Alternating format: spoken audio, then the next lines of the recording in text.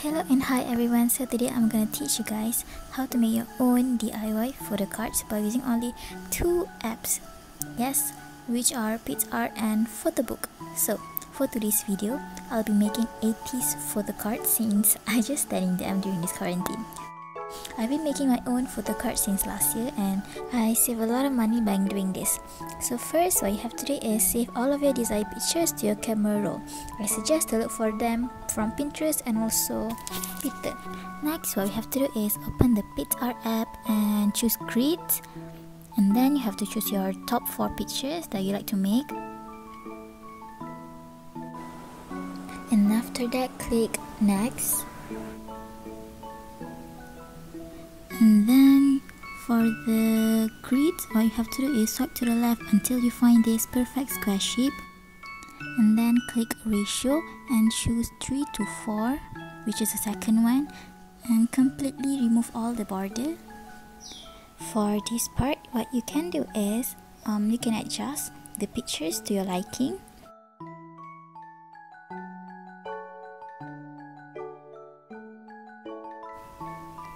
And I think we are done with this, so just save the picture to your album.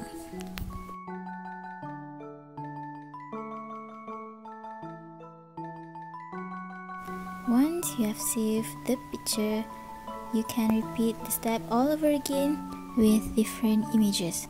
For this time, I'll be making use some photo cards.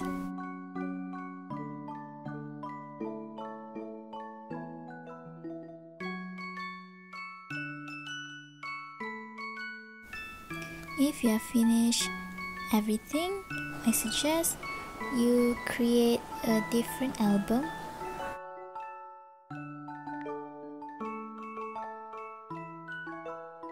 Here comes the best part. So I always use Photobook app to print all of my pictures.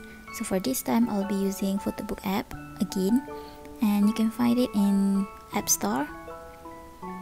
So just swipe to the left until you see this photo print, and don't forget to use the code given, and you will see different types of photo prints, but I always use the 4R, which is a 4x6, and it will lead to your album. What you have to do is look at the bottom right and just select all, and ta-da!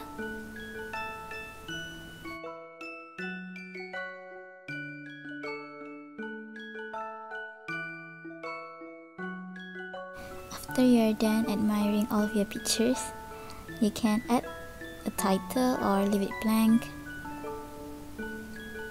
And you can tap on the top right, which is next, and it will lead to this page. For me, I always use the Fujifilm matte because I like the texture of it, but I think most of people will go for gloss paper. And here we go. Don't forget to insert the discount code, and voila, you're done.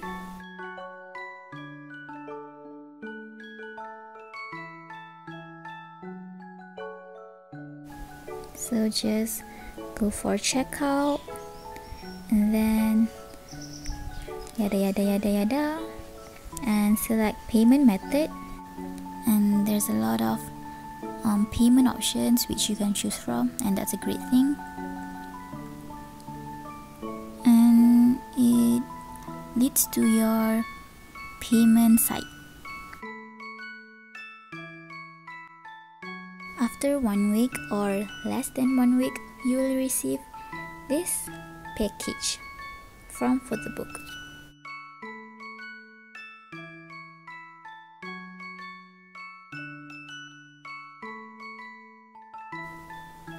Just in case if you're wondering what's the difference between the matte paper and also the gloss paper, the matte paper is less shiny and it is not reflective compared to the gloss paper. This is the best part. So you can cut the pictures using paper cutter, but I don't have it, so I just use my scissors, and I enjoy every second of it. And voila, I'm done. So If you're wondering what's the point of doing this, I did this just for fun, and also I give most of them to my fellow internet friends. And that's all. Thank you for watching.